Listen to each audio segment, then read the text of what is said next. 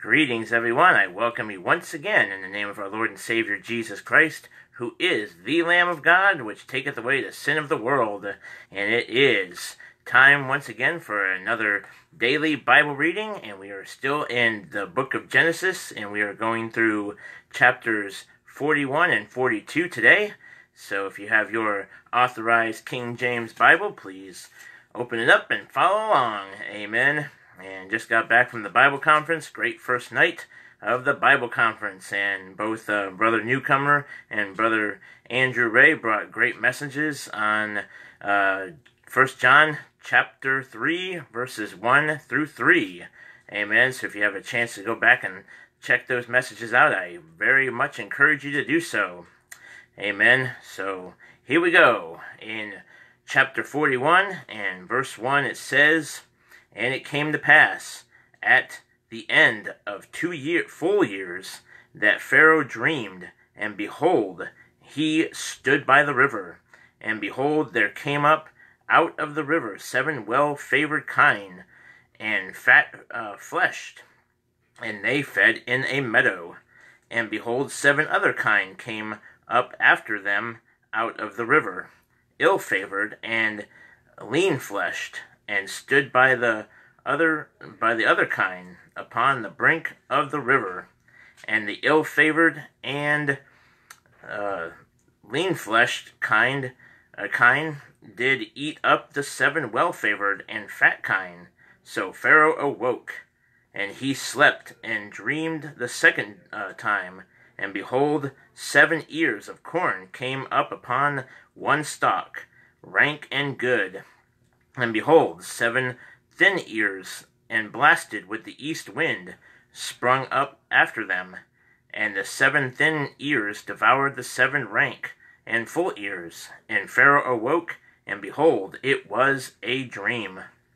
And it came to pass in the morning that his spirit was troubled, and he sent and called for all the magicians of Egypt, and all the wise men thereof. And Pharaoh told them his dream, but there was none that could interpret them unto Pharaoh.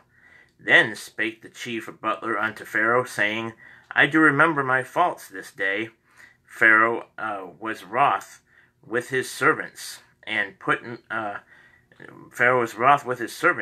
me in ward in the captain of the guard's house, both me and the chief butler. And we dreamed a dream in one night, I and he. We dreamed each man according to the interpretation of his dream. And there was there with us a young man, an Hebrew, servant to the captain of the guard. And we told him, and he interpreted to us our dreams. To each man according to his dream he did interpret. And it came to pass, as he interpreted to us, so it was. Me he restored unto mine office, and him he hanged. Then Pharaoh sent and called Joseph, and they brought him hastily out of the dungeon. And he shaved himself, and changed his raiment, and came in unto Pharaoh. And Pharaoh said unto Joseph, I have dreamed a dream, and there is none that can interpret it. And I have heard say of thee that thou canst understand a dream to interpret it. And Joseph answered Pharaoh, saying, It is not in me. God shall give Pharaoh an answer of peace. And Pharaoh said unto Joseph, In my dream, behold, I stood upon the bank of the river, and behold, there came up out of the river 7 kine, fat-fleshed and well-favored, and they fed in a meadow. And behold, 7 other kine came up after them, poor and very ill-favored, and lean-fleshed, such as I never saw in all the land of Egypt, for badness. And the lean and the ill-favored kine did eat up the first 7 fat kine. And when they had eaten them up, it could not be known that they had eaten them up, but they were still ill-favored, as at the beginning. So I awoke, said Pharaoh, and I saw in my dream, and behold, 7 ears came up in one stalk, full and good, and behold, 7 ears withered, thin and blasted with the east wind, sprung up after them. and the thin ears devoured the 7 good ears. And I told this unto the magicians, but there was none that could declare it to me. And Joseph said unto Pharaoh, The dream of Pharaoh is one. God has showed Pharaoh what he is about to do. Amen. The 7 good kine are 7 years, and the 7 good ears are 7 years. The dream is one, and the 7 thin and ill-favored kine that came up after them are 7 years, and the 7 empty ears blasted with the east wind shall be 7 years of famine. This is the thing which I have spoken unto Pharaoh.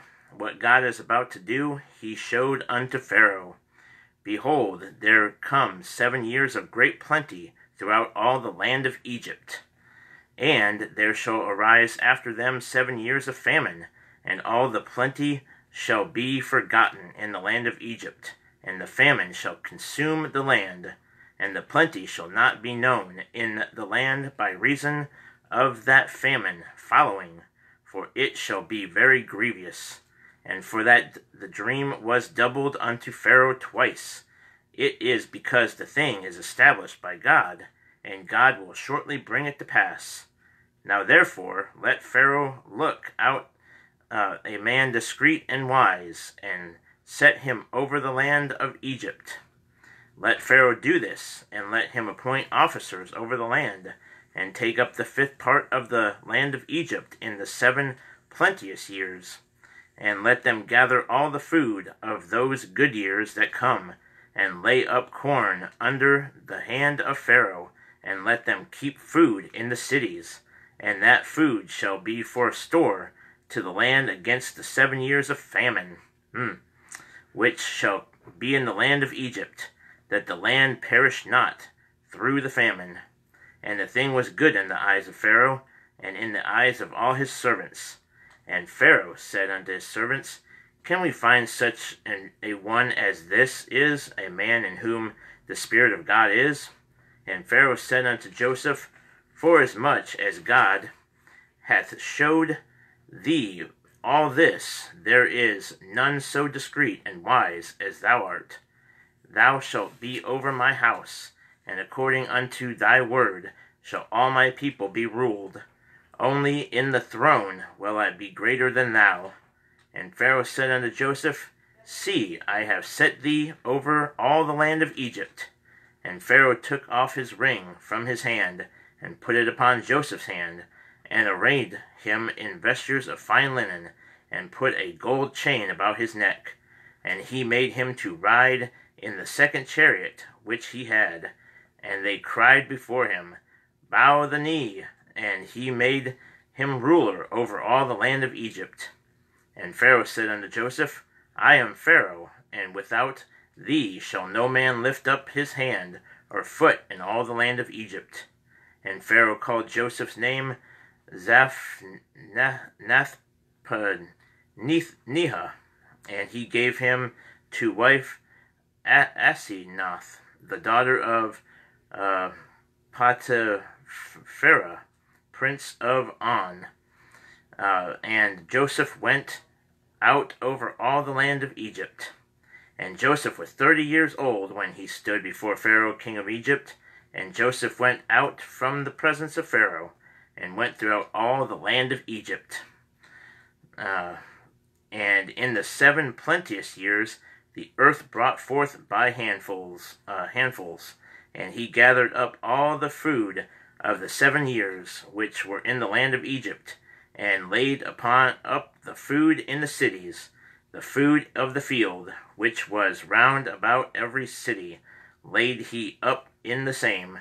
And Joseph gathered corn, as the sand of the sea, very much, until he left numbering, for it was without number. And unto Joseph were born 2 sons before the years of famine came, which Asenath, the daughter of Potipharah, priest of On, bare unto him. And Joseph called the name of the firstborn Manasseh, for God, said he, hath made me forget all my toil, and all my father's house. And the name of the second called he Ephraim, for God hath caused me to be fruitful in the land of my affliction. And the 7 years of plenteous that was in the land of Egypt were ended. And the 7 years of dearth began to come, according as Joseph had said. And the dearth was in all lands, but in all the land of Egypt there was bread. And when all the land of Egypt was famished, the people cried to Pharaoh for bread. And Pharaoh said unto all the Egyptians, Go unto Joseph, what he saith to you do. And the famine was over all the face of the earth. And Joseph opened all the storehouses, and sold unto the Egyptians. And the famine waxed sore in the land of Egypt. And all the countries came into Egypt to Joseph to buy corn, because that the famine was so sore in all lands. Chapter 42. Now, when Jacob saw that there was corn in Egypt, Jacob said unto his sons, Why do ye look one upon another? And he said, Behold, I have heard that there is corn in Egypt. Get you down thither, and buy for us from thence, that we may live and not die. And Joseph's 10 brethren went down to buy corn in Egypt. But Benjamin, Joseph's brother, Jacob, sent not with his brethren, for he said, Lest peradventure mischief befall him. And the sons of Israel came to buy corn among those that came, for the famine was in the land of Canaan. And Joseph was the governor over the land, and he it was sold to all the people of the land. And Joseph's brethren came and bowed down themselves before him with their faces to the earth. And Joseph saw his brethren, and he knew them, but made himself strange unto them, and spake roughly unto them. And he said unto them, Whence come ye? And they said, From the land of Canaan, to buy food. And Joseph knew his brethren, but they knew not him. And Joseph remembered the dreams which he dreamed of them, and said unto them, Ye are spies. To see the nakedness of the land ye are come. And they said unto him, Nay, my lord, but to buy food are thy servants come. We are all one man's sons. We are true men. Thy servants are no spies. And he said unto them, Nay, but to see the nakedness of the land ye are come. And they said, Thy servants are 12 brethren, the sons of one man in the land of Canaan. And behold, the youngest is this day with our father, and one is not. And Joseph said unto them, That is it that I spake unto you, saying, Ye are spies. Hereby ye shall be proved. By the life of Pharaoh ye shall not go forth hence, except your youngest brother come hither. Send one of you, and let him fetch your brother, and ye shall be kept in prison, that your words may be proved, whether they be any truth in you, or else by the life of Pharaoh surely ye are spies. And he put them all together into ward 3 days. And Joseph said unto them, The 3rd day, this do and live, for I fear God. If ye be true men, let one of your brethren be bound in the house of your prison. Go ye, carry corn for the famine of your houses, but bring your youngest brother unto me, so shall your words be verified, and ye shall not die. And they did so. And they said one to another, We are verily guilty concerning our brother, in that we saw the anguish of his soul, when he besought us, and we would not hear. Therefore is this distress come upon us. And Reuben answered them, saying, Spake I not unto you, saying, Do not sin against the child? And ye would not hear? Therefore, behold, all his blood is required. And they knew not that Joseph understood them, for he spake unto them by an interpreter. And he turned himself about from them, and wept, and returned to them again, and communed with them, and took from them Simeon, and bound him before their eyes. Then Joseph commanded to fill their sacks with corn, and to restore every man's money into his sack, and to give them provision for the way. And thus did he unto them. And they laded their asses with the corn, and departed thence. And as one of them opened his sack to give his ass provender in the inn, he espied his money, for behold, it was in his sack's mouth.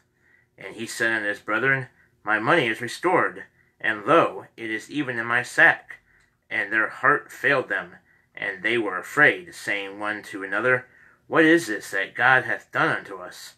And they came unto Jacob their father unto the land of Canaan, and told him all that befell unto them, saying, The man who is the Lord of the land spake roughly to us, and took us for spies of the country. And we said unto him, We are true men, we are no spies. We be 12 brethren, sons of our father. One is not, and the youngest is this day with our father in the land of Canaan. And the man, the lord of the country, said unto us, Hereby shall I know that ye are true men. Leave one of your brethren here with me, and take food for the famine of your households, and be gone, and bring your youngest brother unto me. Then shall I know that ye are no spies, but that ye are true men. So will I deliver you your brother, and ye shall traffic in the land. And it came to pass, as they emptied their sacks, that behold, every man's bundle of money was in his sack. And when both they and their father saw the bundles of money, they were afraid. And Jacob their father said unto them, Me have you bereaved of my children. Joseph is not, and Simeon is not, and ye will take Benjamin away. All these things are against me. And Reuben spake unto his father, saying, Slay my 2 sons, if I bring him not to thee. Deliver him into my hand, and I will bring him to thee again. And he said, My son shall not go down with you, for his brother is dead, and he is left alone. If mischief befall him by the way in the which ye go, then shall ye bring down my gray hairs with sorrow to the grave. Yeah. All right, well, that is the end of chapter 42. And next time we'll be reading chapters 43 and 44, Lord willing, tomorrow night after the Bible conference. Amen. So hope you'll stay tuned to find out what happens next between Joseph and his brothers and his father. Amen. All right. And if you have not put your faith and trust in Jesus Christ, today is the day of salvation. So hope you'll trust him today as your Savior, and he will wash away all your sin and give you eternal life. Amen. So do that today, my friend. All right. Well, till next time, may the Lord richly bless you, and you'll have a great and wonderful rest of your evening. Amen. Bye-bye for now.